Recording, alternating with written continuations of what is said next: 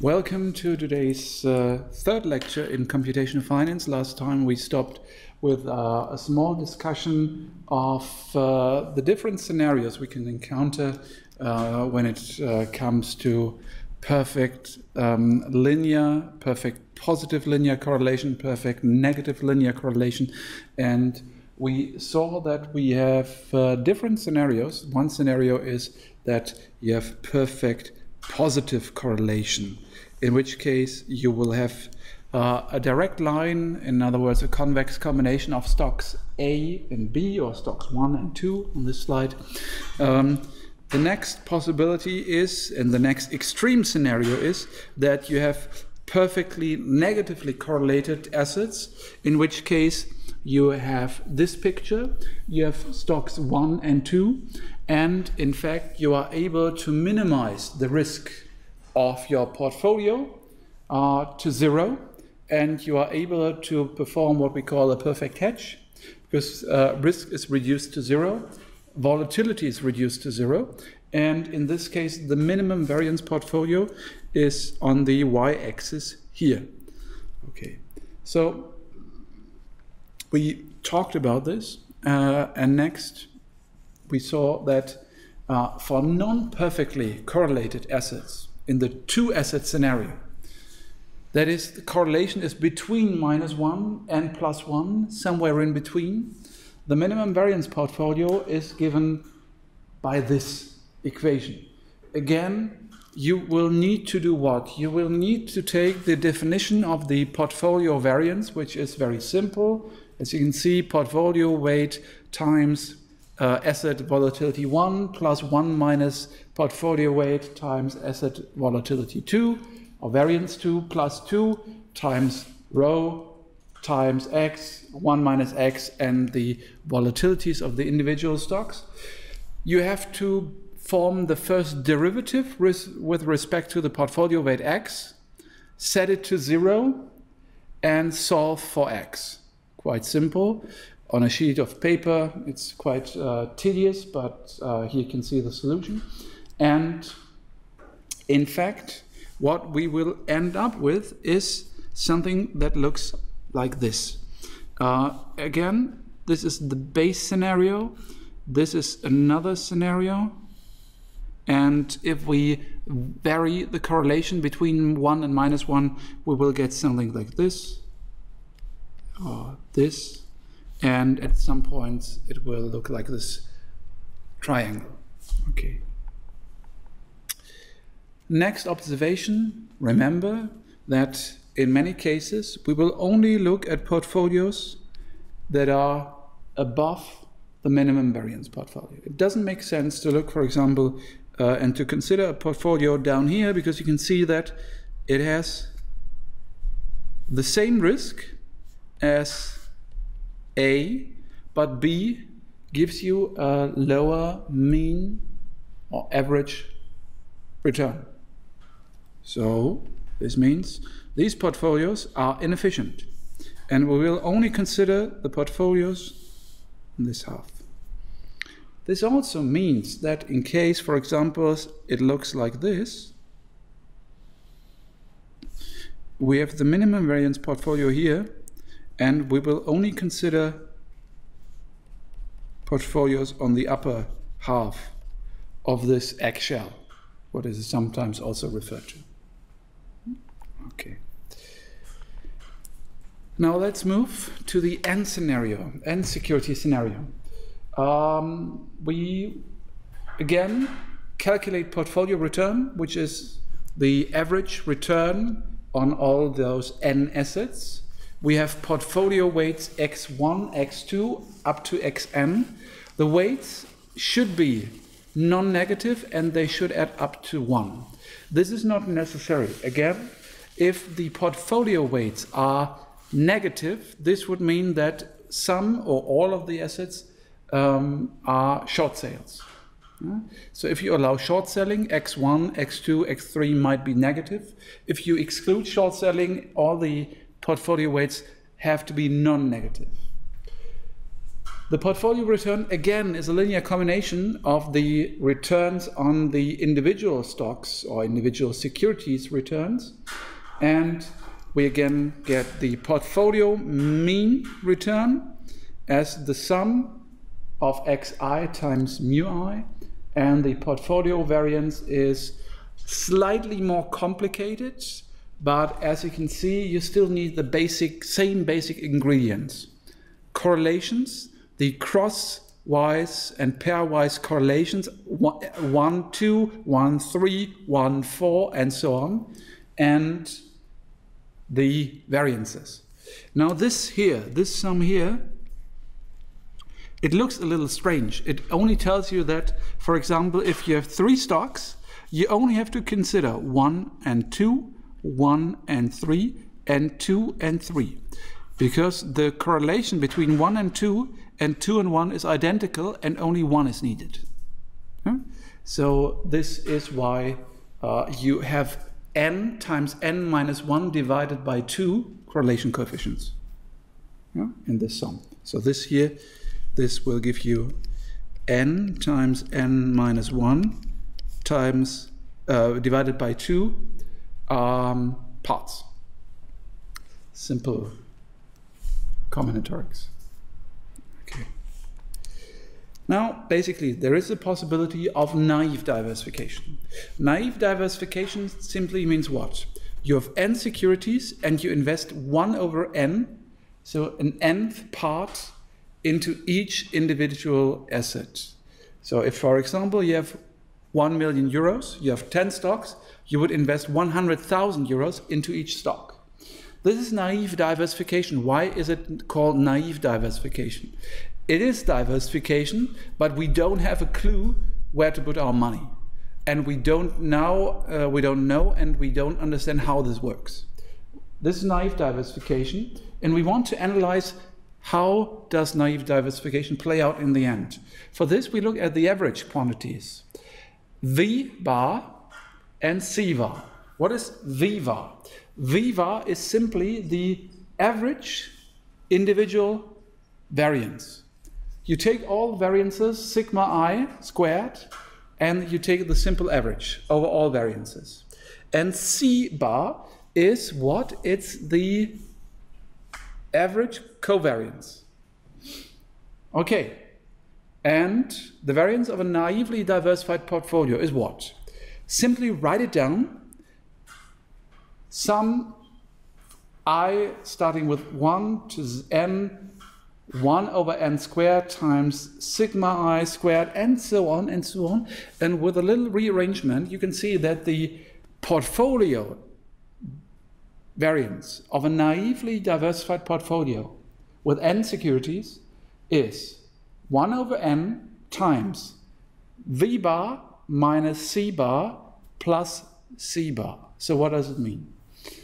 It means the variance of the naively diversified portfolio is the average variance minus the average covariance divided by n, the number of stocks or securities, plus the average covariance. And the idea, of course, is to naively diversify a portfolio, one would think, okay, let's invest in 2 securities. If it doesn't work out, well, let's pick 10. Let's pick 100 securities. So it gets interesting in case n goes to infinity. This would be the dream of the naive diversifying investor. Yeah? If we were able to invest in all securities with no transaction costs, what would happen? Quite simple. 1 over n for n to infinity vanishes. This becomes 0. But we are still left with the average covariance. Simple result, simply by diversifying naively, by choosing 1 million securities and investing the same amount of money into each individual security, we are not able to diversify our risk to 0. We are still left with the average covariance as the portfolio variance. And this shows you that, well, naive diversification works, but it works in a very predictable way, and it's not very sensible to do so. So the average covariance still remains, and we sometimes also refer to this as a systematic risk. These are the systematic changes between all the different securities, and it might be zero. If by chance, all the covariances are zero, of course, we are again able to diversify and to fully hedge our portfolio, but this is not really a sensible way to do so. Okay. I've already hinted at Markowitz efficiency, and let's shortly talk about this. We are discussing the portfolio theory of Markowitz, and as you can see, we have different settings in which a portfolio might dominate a different portfolio. For example, if we have mu and sigma combinations of 3, 5, 3, 3, 5, and 6, 6. This would mean the second portfolio has a higher, the same volatility, but a higher expected return. We would always choose the second one because it gives you the same risk, but with a higher return. So second one dominates the first one. We could also end up with a situation, for example, in which we have 3 and 4, higher return for the second portfolio, and 3 and 4, higher return but also higher risk. No domination of portfolio A to portfolio B, and this is what we mean with Markowitz efficiency. It means that given the same risk or given the same return, the other decision variable is higher or lower than for the other alternative, and this means that one of the alternatives is dominated by the first one. In this case, this means this upper branch of the possibility space is dominated by all the alternatives that are on the equivalent lower branch. And we've seen this here again. For example, with 3 securities, you can see that, for example, A and B combined, B and C combined, or A and C, and this is the combination of A, B, and C. We are able to build more portfolios now, but we only need to look at the minimum variance portfolio and everything that is up here.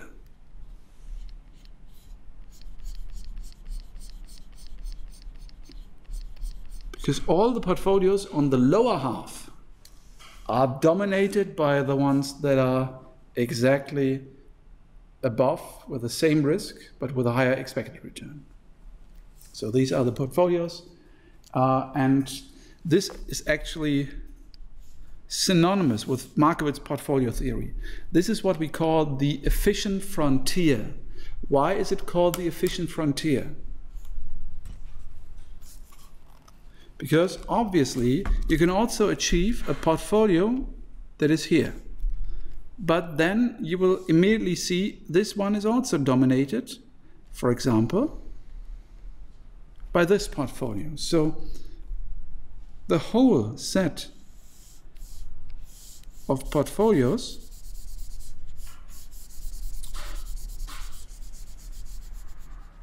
should actually be useless to an investor. The investor should only look at the efficient frontier, den effizienten Rand in German, of all portfolios.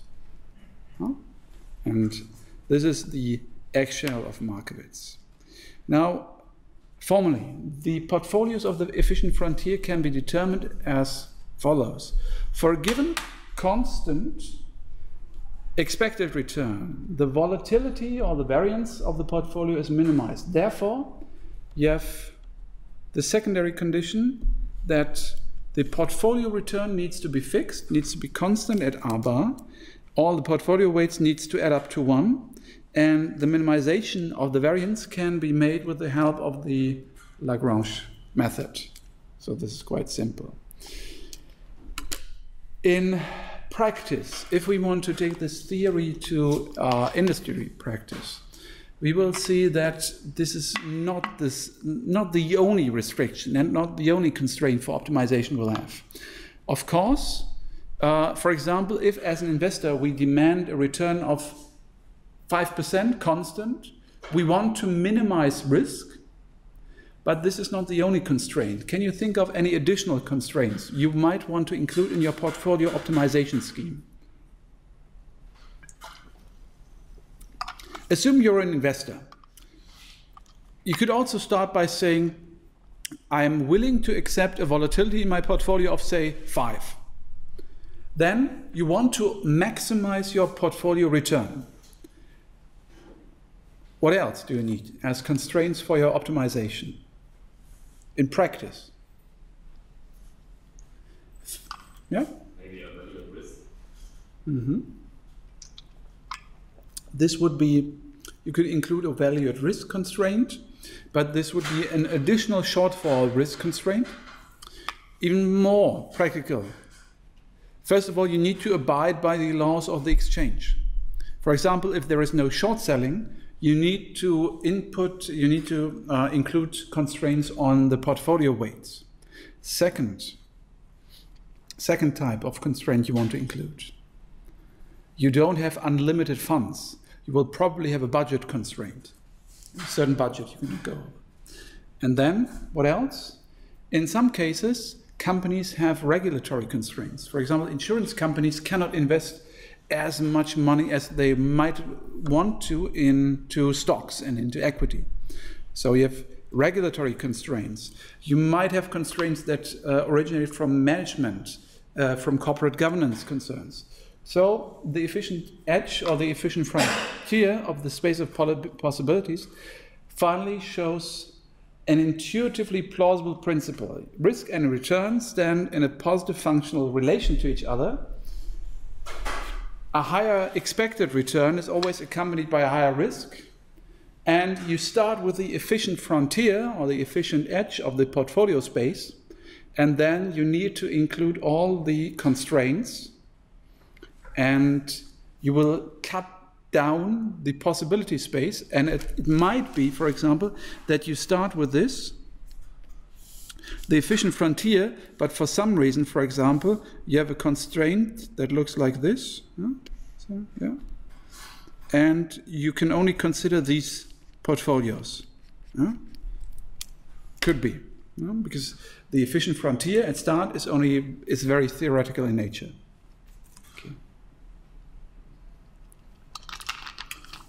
We can see later on we'll focus more about convex and nonlinear and non-convex optimization. These are the methods we'll be using to optimize our portfolio. But in fact, this is interesting to see that the same principle comes into play when we are looking at constraint optimization. Now, in theory, if you remember what you did at high school, you will probably remember a function like this, and the usual way to find the optimum points of a real valued function in one dimension is to calculate the first derivative, set it to 0, solve for the roots of the derivative, and then look at those places and look at the second derivative. Now, this is it's actually a special case. It's a special case of what we call a derivative-based optimization program or optimization method. And this is what is also similar in the methods of steepest descent. This method works actually like when you're taking a ball, letting it fall to the ground, and you simply observe into which corner the ball runs. The same principle.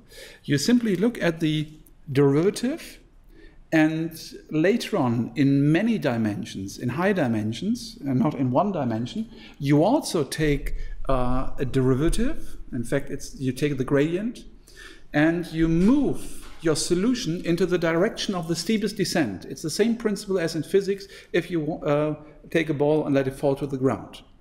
This might also mean that in some cases, you will fall, for example, into a local optimum. And it's interesting that as soon as you insert constraints, this principle no longer works. Why? For example, if this is function f, and if you want to maximize this function, let's say this is a function, we have 0, 1, 2, and we want to maximize f with respect to x, and with a constraint that x should be larger than 1. What will happen? You'll only reach the local minimum on the right. First of all, the local minimum suddenly becomes the global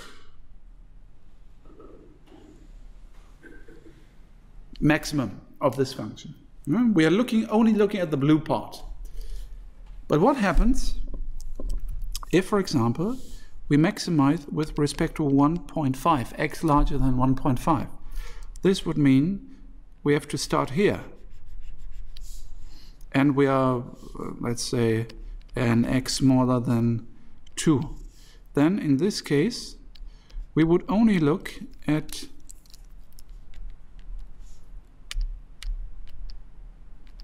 okay. Let me just I cannot erase this one. But in this case, we would only look at this part of the function.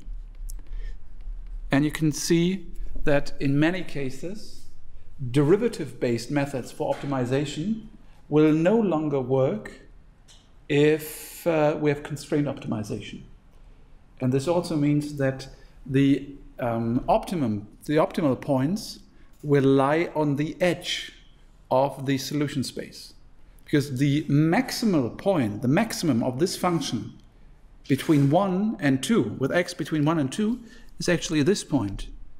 But this is also a point where the first derivative is not equal to 0. And here, with portfolio optimization, this is a classical example of constraint optimization. We have the set of portfolios, and actually this is this space here.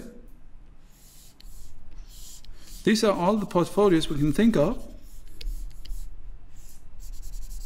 but simply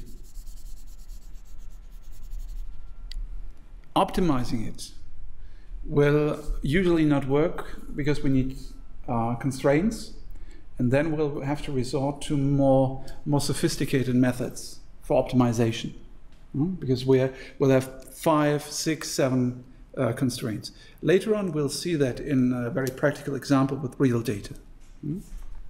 Okay. Any questions concerning portfolio theory? I think this is quite simple. A few of you might have seen this already in Introduction to Finance classes. If you have no questions, then let's turn to the numerical solution of linear equations. You will probably have seen this in the Introduction to Math for economic students. You might have already seen this at high school. I just want to show you that a system of linear equations, in German lineares Gleichungssystem, is something you can solve on a sheet of paper, but it will take more time and it will not be as stable as some algorithms that also exist and that should be used. And in fact, linear equations occur at all points in numerical analysis. There are numerous points where you will need to solve for a system of linear equations, and in case you have to do this, you should use a more sophisticated algorithm.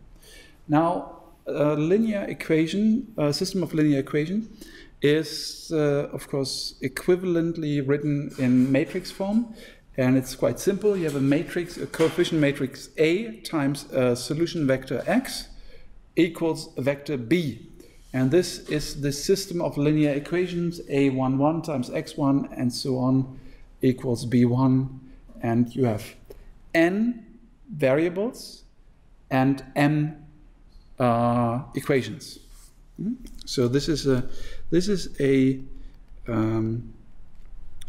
m times n matrix. Okay. Now, again, solving for a system of linear equations might seem to be a little bit impractical at first, because it's quite difficult to think of direct applications, but you will need this if you deal with statistics and more complex methods in option pricing at many points. Partial differential equations in option pricing theory use this a lot, and you need to solve for such an SLE.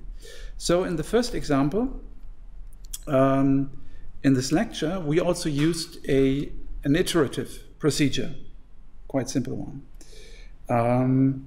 Now, we need, for this to work, we need to look at so-called matrix norms and vector norms. Does anyone know what a norm is? A norm, mathematical norm. It looks quite similar to the absolute value of a number, or a real number. For example, you know that the absolute value of -5 is 5, and the absolute value of 5 is also 5. A norm is actually a generalization of this concept. It's a generalization because you want to use norms, just like the absolute value, not just for real numbers, but also for matrices, for vectors, for any type of mathematical object. And if you generalize this in calculus, you get something that looks like this. Usually you have 3 requirements for a function to be a norm. First of all, a norm is a function from a space of mathematical objects into the real numbers.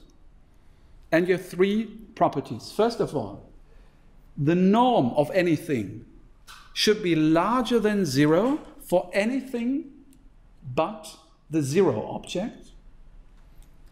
It should be homogeneous when it comes to a scaling with the real number c. And you have a triangular inequation, a Dreiecksungleichung, that means that if you have the sum of x and y, the norm of x plus y should be smaller or equal than the sum of the norm of x and y. And I can explain you this in a second. A norm is usually a distance measure. You want to measure the distance of a mathematical object to its natural 0. For example, I could define a matrix norm, I could define a vector norm, and I could also define a norm on functions. And a norm, however it looks like, would mean that, first of all, the distance to 0 for any object that is different from 0 has to be larger than 0. So if I take, for example, a number 0 and I compare it with 5, the norm of 5 has to be larger than 0. Because by definition, the distance from 0 to the 0 object should be 0. So this is the last thing here. Then, if you scale the object by c, it should be further away from 0 by a factor c. Same here. So I have 0 and 5, and if I double it, the distance should be twice as high. And the third property, the triangular inequation, is also very simple. I have 2 objects. 0, x is here, and y is here. Then, to go from 0 to x and then to y, this should always be further away, and the distance should be longer than to start at 0 and go to y directly. This is why it's called a triangular inequation. Yeah? So moving from 0 to 5 and from 5 to 10 should be a longer distance than just to go from 0 to 10, or at maximum the same, the sum. of these two distances. Yeah? This is why it's called a triangular equation. The absolute value of a real number is a norm on the set of real numbers. It's the prime example of a norm, and here a vector norm, a matrix norm are just generalizations of this concept. So you have the zero vector, you have the zero matrix, and you want to measure the distance between any given matrix to zero, to the 0 point. And I hope you can understand this concept, because then, of course, actually, you can also define so-called, it's not here, but in calculus, you also can easily define what we call a metric, a metric. You simply take a norm. This is how we can induce a metric. You take a norm, and for example, you have the norm of x, and you can define a metric by looking at the norm of the difference between two objects. Again, this is quite clear. If the norm tells you the distance between 0 and x and 0 and y, the metric will tell you the difference between x and y. Same here, if you take the absolute value, for example, 5 minus 3, the distance is 2. If you have minus 5 minus 3, you can see how this plays out. Okay.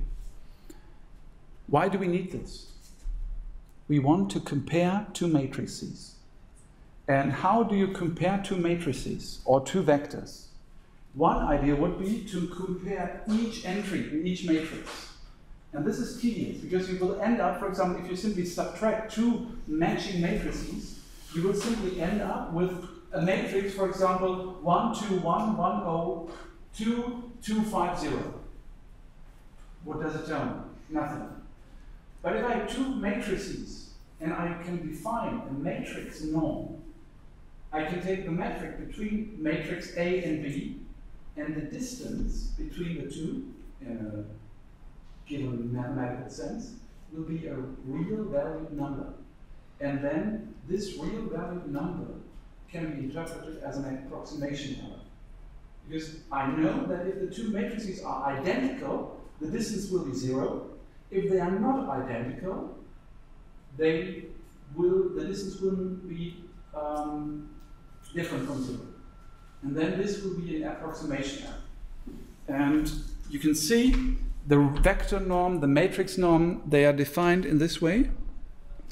And you might remember that you have seen this in the very first lecture, because we talked about the condition number, sigma. Also here, you can, with a suitable norm, you are able to compare functions, vectors, matrices. I haven't spoken about how these norms look like, but in this general setting, you now know that you can actually compare two functions. You can compare two matrices. And this is what you do here. You have function f minus function f at x bar, and you use matrix norms, vector norms, general norms to compare these two objects. So this is a vector norm, quite simple. And these are three famous examples of vector norms. The LP norms, the L1 norm, the L2 norm, or the L infinity norm. Actually, the L2 norm also has a name, it's a Euclidean, the Euclidische norm. And you can easily see how they work. You have a vector of, say, 3 entries, a 3-dimensional vector. The L1 norm is what? The L1 norm is the sum of all absolute real numbers, of all entries. The L2 norm is the square root of the sum of the squared vector entries. And the L infinity norm is simply the maximal absolute entry in the vector. And you can see that if you take, for example, a vector 1, 2, 3, what is the L1 norm of this vector?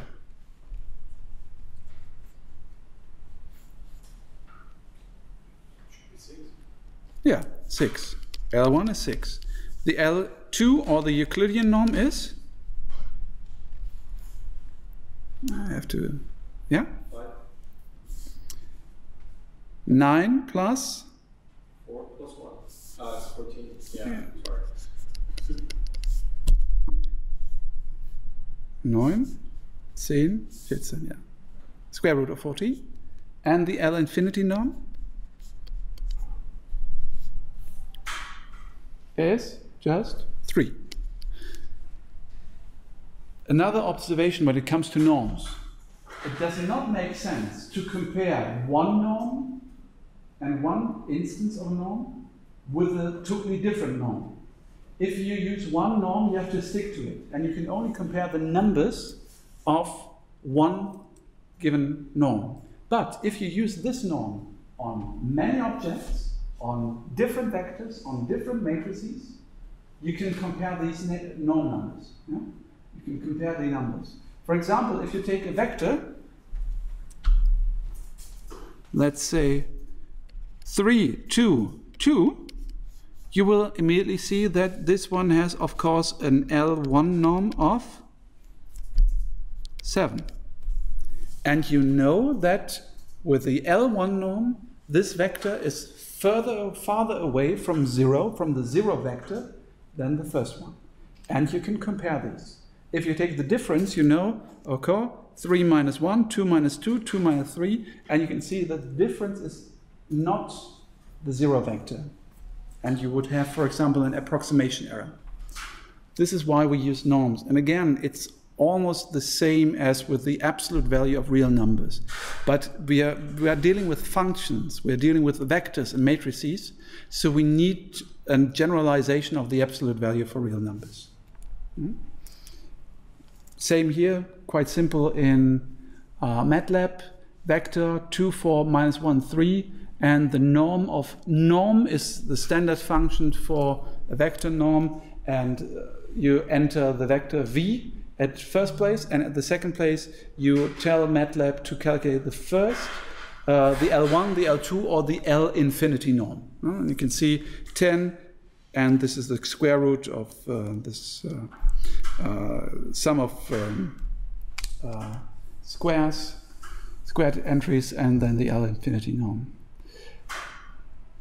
Okay, so again, usually we'll use this as an error term and as an error measure. For matrices, the same here. Note that it's only defined for rectangular matrices, n times n matrices. It's again a function, and you will see that first of all, the norm has to be non-negative for all matrices that are different from the 0 matrix. It needs to be scalable and homogeneous when it comes to scaling, and a similar triangular inequation. Okay. Here, in this case, for matrices, the usual norms look slightly different. For example, the L infinity norm is the maximum of the sum of all the matrix entries in absolute values across all rows. So you sum all the entries row-wise. The L1 norm is the same, just you don't go through all the entries by row, but line by line. No, first one's column by column. Yeah, you sum column J1, column J2. L1 norm is row by row, I equals 1, and so on. The Frobenius norm is what looks a little bit like the L2 norm, the Euclidean norm in the case of a vector. What you do is you square all entries, you sum it all up in the whole matrix, and you take the square root. This is the L2 norm. And the L2 norm actually is something different. It's the square root of row of A transpose times A. Row of a matrix is the spectral radius of a matrix. And this is probably not known to all of you. Do you all know what the eigenvalue and the eigenvector of a matrix is? In fact, I think this is done in our math class. I think our colleagues from our math department usually do this. If you have a matrix A and you can multiply it, I think the equation looks like this. You have a vector u, and this is equal to lambda times this vector u. This is what we call an eigenvector, and this real number is the corresponding eigenvalue. They have special purposes and special applications in linear algebra, and if you take a matrix, it's usually a more or less difficult task to find the eigenvalues and eigenvectors. And they can be used in many cases to get additional information on the shape of the matrix. So this is an eigenvector and an eigenvalue.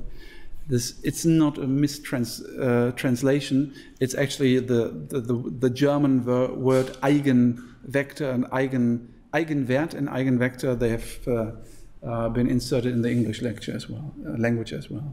Okay.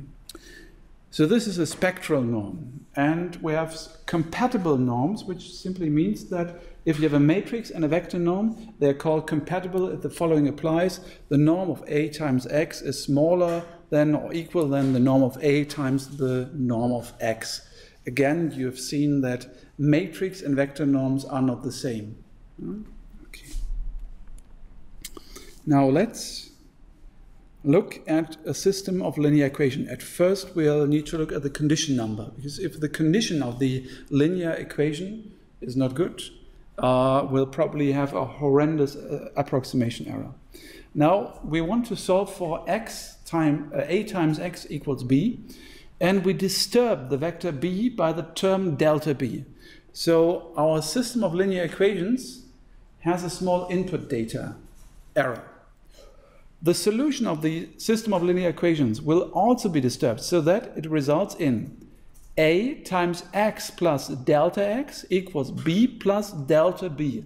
Why is the solution? Why don't we get the solution X? Quite simple. Garbage in, garbage out. We cannot expect that if we insert wrong data, we get by accident the correct result nonetheless. Very, very simple observation that might not be very intuitive. Again, for example, if you want to calculate 3 plus 3, you know the result is 6. But if I give you 3 and 4, you cannot expect that if you calculate correctly, if your algorithm is correct, you will get the correct answer of 6. If you are given 3 and 4, and you are asked to do a product or a sum in this case, 3 plus 4, if calculated correctly, equals 7. In this case, your correct answer that you were looking for, 6, is disturbed by 1. So you also have an output data. And this is delta X. So by disturbing B, you will probably also have a small error delta X. So put differently, if we rearrange it a little bit, A times delta X equals delta B, which means delta X equals A inverted times delta B. So the disturbance in your input data, the disturbance in your result, X, this is your solution, is given by the inverse of the matrix A times the initial disturbance, the initial error in your vector B. And this is interesting because you do not necessarily need to know what your disturbance looks like. You can see that the inverse of the matrix A governs the way and the degree to which the initial input data error is amplified or actually decreased. So with compatible matrix and vector norms, we get this following after some transformations. The norm of delta X divided by the norm of x. And this here is what?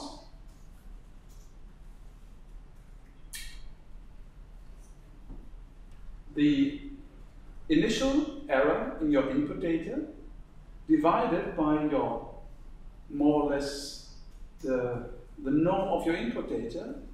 This is the relative error, the relative starting error. The relatives, no, not starting error, x is your solution. The relative error in your result, in your output, is smaller than or equal to norm of A times norm of A minus A inverted times the relative input error. And this here in the middle, this is sigma. This is the condition number of this matrix. So if you are given a matrix, you can calculate the condition number of this matrix by calculating norm of A times norm of the inverse of A. And this condition number tells you how much any input error will be amplified if this matrix were to be used as the coefficient matrix in this system of linear equations. You don't need to know what the vector B looks like, whether it's a small or a large error. If the condition number, and the condition number is only depending on the matrix A, if this condition number is 100, you know that even a slight error will be amplified by factor 100 if this matrix were to be used in a system of linear equations. And this is why, at the very beginning, I told you that condition numbers are something that are irrespective of algorithms, and you don't care about the magnitude of your initial error. If you use this matrix A and it has a condition number of 100, any error will be amplified by factor 100.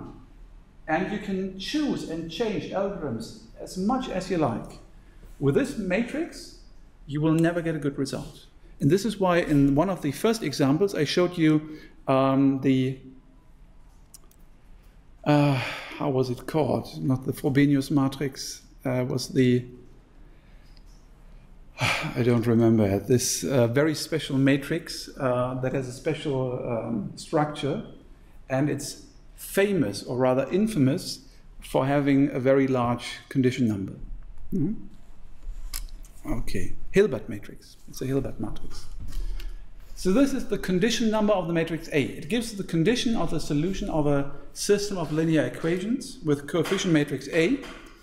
And of course, this is equivalent to the problem of calculating the inverse matrix of A. And the higher the condition number sigma, the more the solution of the SLE is skewed and disturbed by the error in B. To see this, let's consider the following matrix: 1, 0.6, 0.3, and so on and so on. And you can simply insert this in MATLAB and calculate the condition number by taking cont of A. In this case, for A, the condition number is almost 30.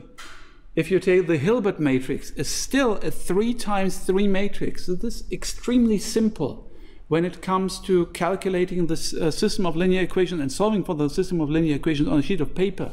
This is a condition number of 530. And every small error will be amplified 500 times if you use this structure of a matrix. Yeah? So no big surprise that the computer will give you problems and make you problems. Now, to talk a little bit, I want to talk a little bit about two methods for solving such a system. I think I'll just talk about the direct algorithm here, which is Gaussian elimination. You've seen this at high school. This is what you do on a sheet of paper. In fact, Gaussian elimination can be improved upon a little bit by looking at it in a matrix notation.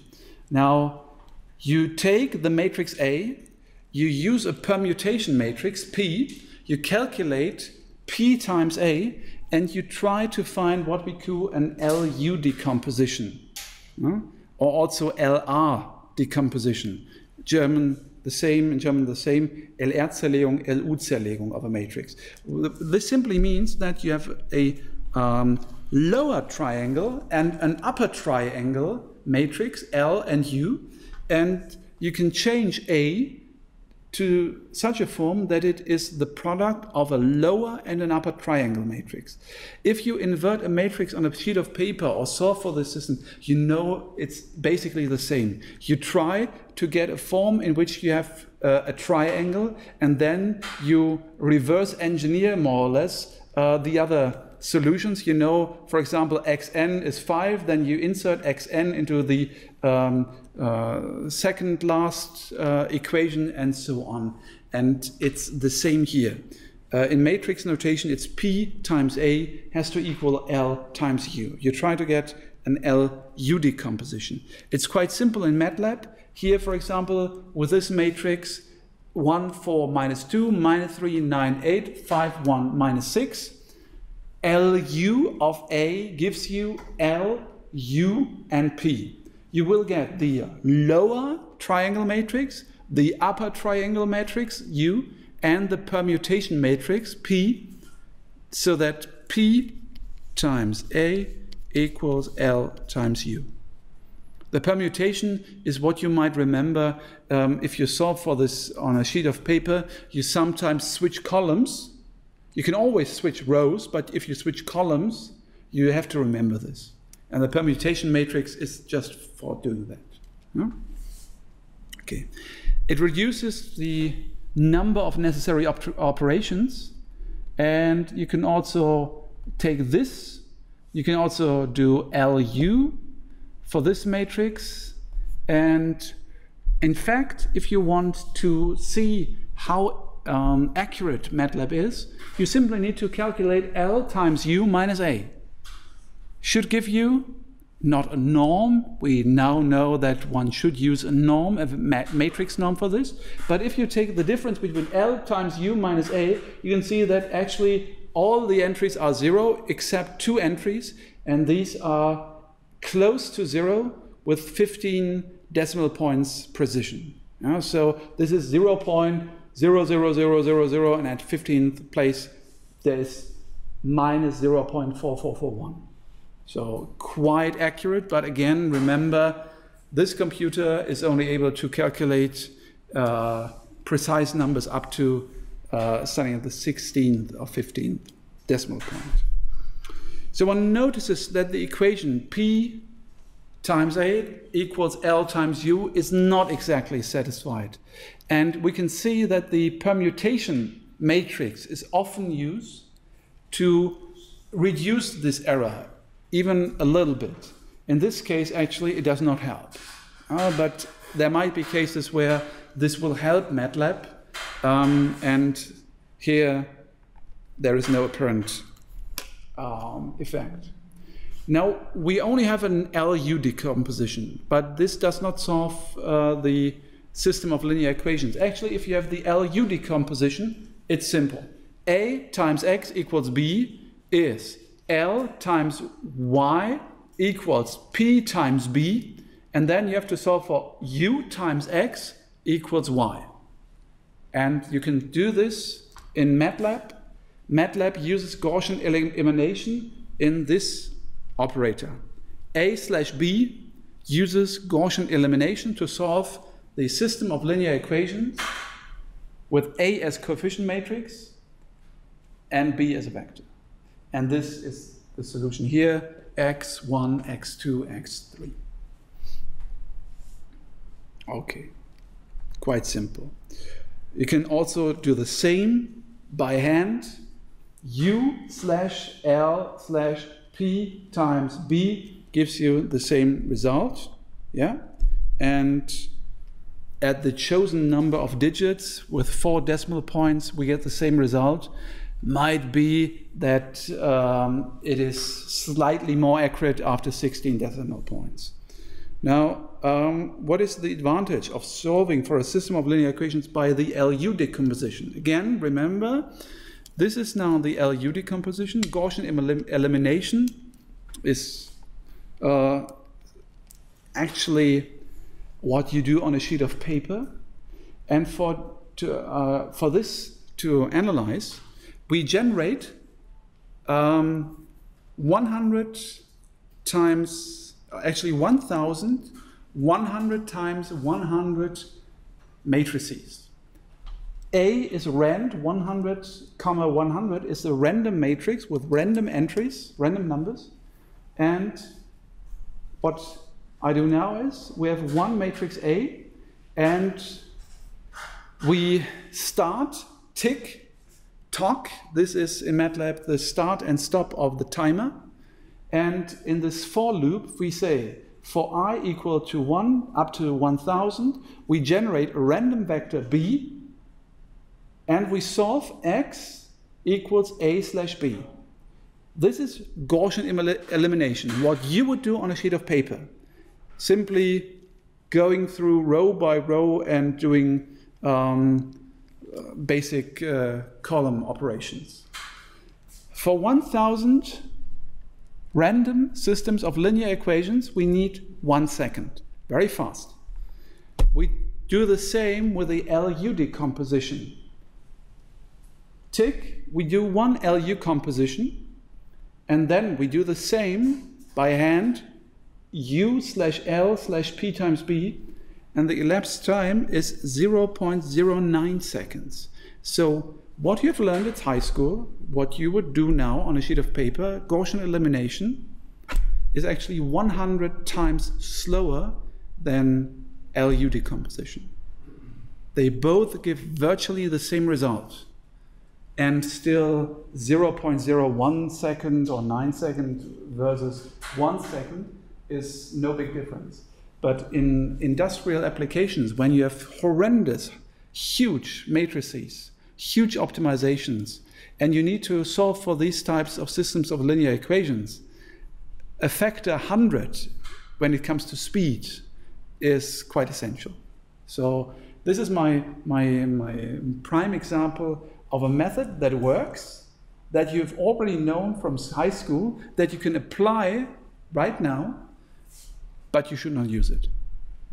Because the computer, when it used in a computer, a decomposition of the matrix into LU matrices is much, much faster. This is a direct method, and this is usually, if you have no rounding errors, this is exact. And this next step, these are iterative solutions, and as this is a very late time on the day, I would say we stop here and we'll continue tomorrow in the morning. Iterative methods take a different approach. They start with a solution and they try to improve on this solution in every step. We've seen this with the Newton iteration to find the zero or the root of a function. And here we try to find better and better solutions. Actually, these methods are especially helpful when it comes to sparse matrices. Do you know what a sparse matrix is? Sparsam besetzte, spärlich besetzte. These are matrices that look like this.